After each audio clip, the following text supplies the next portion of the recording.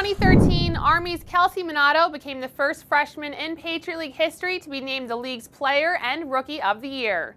Now in her sophomore season, Minato has picked up right where she left off, leading the league in scoring with 20.1 points per game. Minato is coming off a huge opening week in the league, scoring 21 points in Thursday's win over Lafayette and a career-high 29 points in an overtime win at Loyola on Sunday. And with those numbers, it was easy to give the Rockin Refuel Performance of the Week to Kelsey Minato. She joins us now via Skype on the Patriot League Network. Hi Kelsey, how are you? Good, how are you? Good, thanks. So first of all, your team had to rally back to win in overtime at Loyola on Sunday, and you played a big part in the comeback victory. How big was it to come out on top after a battle like that? Yeah, it was, the first half, we just came out really flat, not ready to play, nothing going our way. And we were down by 10 at halftime, and we just knew that we needed to come out in the second half with a lot more energy, a lot more focus, more motivation. We needed to do better executing our sets, better defense, rebounding, just overall better effort in the second half. And once we did that, we found ourselves to be having success and then eventually tying it and then going into overtime, where we continued that sort of energy and motivation and came out the win, which was, we were lucky to come out that win. But it was a good experience for us to kind of be down by 10 and then claw our way back to win. So it was a good experience, but it's not a situation we want to find ourselves in any more games. You've had such a great start to your career at Army. What's it been like to have this kind of success at West Point? I guess it's kind of nice. Here at West Point, you're at a place where you're surrounded by a couple thousand other overachievers who strive to be successful every day. So, for me, I guess if I can sort of stand out from that kind of crowd, I guess it's kind of cool. But it's been a really fun experience so far, and every day it's a new challenge, and I really enjoy being here. So. You've gone to the free throw line 78 times, and with 73 made shots, you lead the league with a 93.6 shooting percentage at the stripe. Talk a little bit about your style of play and how it helps you get to the line more than anyone else in the league.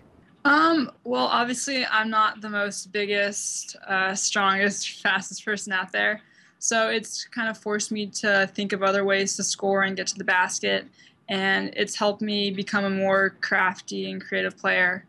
Because I know that I'm not going to get shots up just by overpowering someone. I have to be smarter, read the defense better, and just kind of outsmart them and be one step ahead. So, that's something that I try and work on a lot, and something I think about a lot when I'm playing.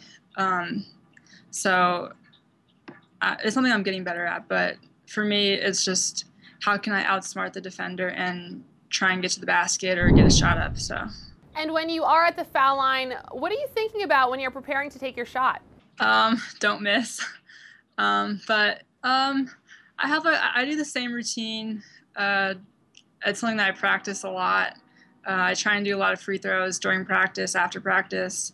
But for me, it's just a chance for me to catch my breath, refocus, just take my time and just focus on my routine and shooting the ball and shooting it how I know how to shoot. And it's also an opportunity, if I'm not maybe hitting my shots from the outside, it's an opportunity for me to get to the line, see the ball go in the hoop, so I can have a little more restored confidence, and then maybe on the next shot I make it because I saw the basket go in the hoop. There's a long history of military service in your family. What's it mean to you to be carrying on that tradition?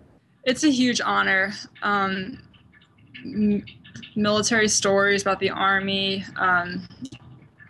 have always been a huge staple at family gatherings. It's something that I grew up, my grandfather telling me about, my uncles, aunts. So it's something that has always been a big part of my life. I have a lot of my grandfather's uniform items, certificates, stuff like that hanging up in my house and in my room.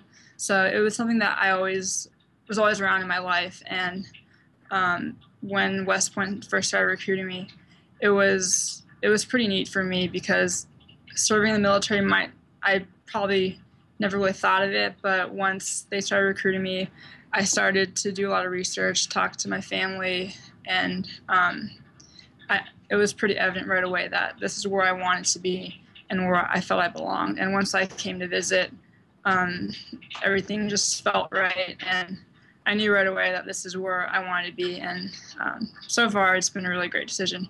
Now, being a Southern California native, I have to know, how are you handling a balmy day like this with -degree wind chills? It's a struggle. I try and stay inside as much as possible because it's just really painful to go outside. But, I mean, I just try and put on a lot of layers. But with the uniforms here, sometimes you don't get to. But I try and just walk fast. Sometimes I even run, which is kind of embarrassing. Sometimes I run to class. But, yeah, I'm surviving, so. Well, Kelsey, thank you so much for your time. Good luck the rest of the season. Thank you. I appreciate it.